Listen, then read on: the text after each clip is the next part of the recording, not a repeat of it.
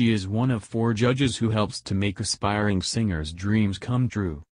But Jennifer Hudson was faced with a tough decision on Saturday's edition of The Voice UK, as she had to choose which of her acts, Craig Forsyth or Sarah Tucker, would be going home.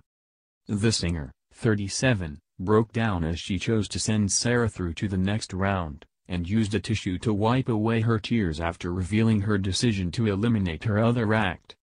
During the third and final round of the battle shows, Craig and Sarah performed an emotional duet of Against All Odds by Phil Collins.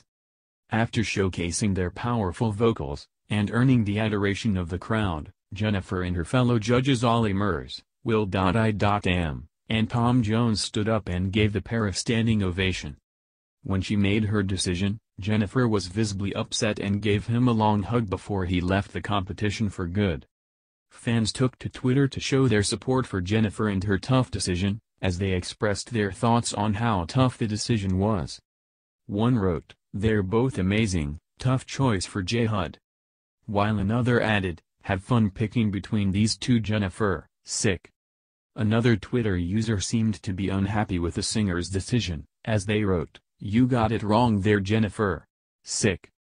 Jennifer's difficult decision comes after Ollie gushed about how he's had a brilliant experience acting as a judge on the show. Appearing on This Morning earlier this month, he said, "It doesn't feel like work. We go there and once we go into a room we have a great time. We help people get to that next step. It's such a great environment."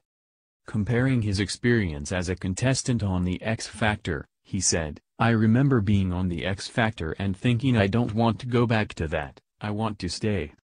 I know how much it means to them. It's hard because we only get to work with them for a short amount of time and then they're gone.